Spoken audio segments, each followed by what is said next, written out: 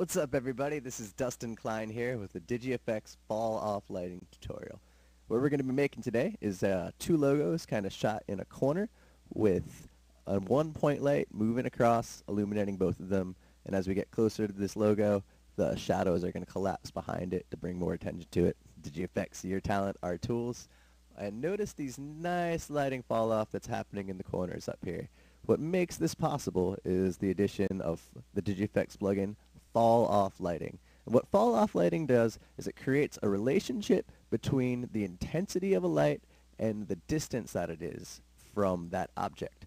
You know, this chart right here basically just says that as the distance increases, the intensity of a light gets smaller. As it decreases, the intensity of a light gets brighter. That is because the intensity of light reflecting off the surface of an object is inversely proportional to the distance that that light is away from the object squared. Meaning that as an object gets further away from a light, it starts to get darker. As it gets closer, it starts to get brighter.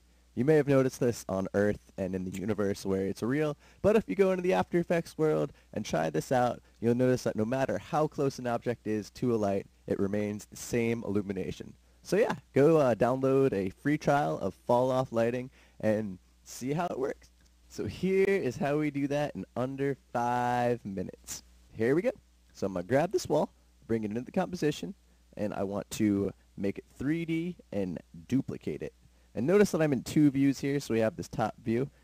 So when I rotate this wall 90 degrees on its y-axis, we can see it very easily up here, and we can easily drag this over and make our nice corner. There we are. So I'm going to grab our Falloff lighting logo and drag it on top, and also make it 3D. And I want to kind of bring this out about 50 pixels, just so that it's not sitting directly on that wall, so that when we shine a light on it, it's going to create a shadow on that back wall. So that's looking just fine. And I'm going to grab our DigiFX logo, which is much bigger than we really need it to be. So we'll just scale it down to about 35%. And just like we did with that other wall, I want to rotate it 90 degrees on its y-axis and move it so that when we make that turn, it's sitting over there. Cool. Well, all this is looking very good. So what we'll do next is we'll go to New and create a new camera. The default is fine. And then we will create a new point light. And we want to make sure the intensity is 100% and that cast shadows is in fact selected. So there we are. Notice that there's still no shadows up here though, and that is because we have not gone onto our logo and made sure that cast shadows is selected. And to bring out that material options, you can just kind of flip it down and flip it back to get it, or you can hit AA and it will bring it up. So cast shadows, there we are. Now we have some nice shadows being casted. And if we want to move that out even more, you know, we'll get bigger shadows. So that's fine right there. And notice that we still don't have that nice lighting fall off that we had before. Well, what we can do is grab fall off lighting and drop it onto our wall. And what that will do is actually make our lights, you know, really look realistic, have the lighting fall off that works in the real world. And we want to make sure we do that to both of our walls, not just one of them.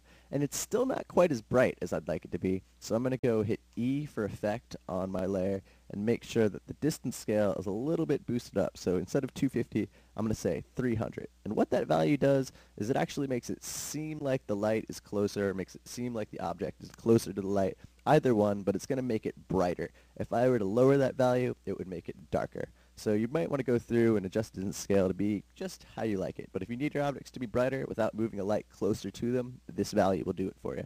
So I'll go into my other wall and make sure that distance scale is that one. Also set to 300. And I'm going to lock these layers off because I think my walls are set to go. Cool. So next what I'll do is I'm going to start off this light in the top corner of my screen. I'm going to zoom out here just so I can grab it on the y-axis. And I'm going to go ahead and set a position keyframe for that light at the very beginning. And over 1 whole second, I'm going to move it over to the other corner of the screen. And that's going to make my shadow move and my light move because they are linked. And there we are. We have a nice animation of the light moving across. So next what we need to do is set position keyframes for our camera for the point of interest and the position at both this 1 second and 0 seconds. And we're going to hit C 3 times in order to bring up this camera tool, and hold down shift and just kind of turn a little bit to the right, and then turn a little bit to the left, just so we get some good movement in. And I'm going to go half a second further and make my full 90-degree turn. And hit C 2 more times to kind of move it over. And then we want to zoom in on our logo, so we end up right about here. And I'm not too happy with where this is. I kind of want this to be over more, so I'm going to move my effect over just a little bit and down just a little bit. And then I'm going to grab my light and illuminate it in the right spot. And notice too that this still isn't casting any shadows, so we need to hit AA and turn on cast shadows, and we are almost there. From here, we want to set a position keyframe on our logo, and then move forward to 2 seconds, and we're just going to move it back so that it's not behind the wall, but right in front of it. And that's going to bring our shadows together, and then we're going to zoom in right onto it, just so that takes up the whole screen. So yeah, have a nice last keyframe for us to end up on. And there you have it. That's how you make a nice corner with fall-off lighting with 2 logos in it. And that's how you get those shadows to disappear as it's moving closer too. As you zoom in, brings more attention to the logo.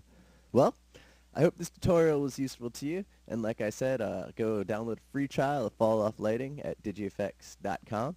It's a great plugin. It will make your compositions look a lot better, make the lighting look a lot more realistic, and actually, make the distance that those objects are from your lights make a difference in how they're illuminated. Thanks very much for watching. You have a nice day. Bye.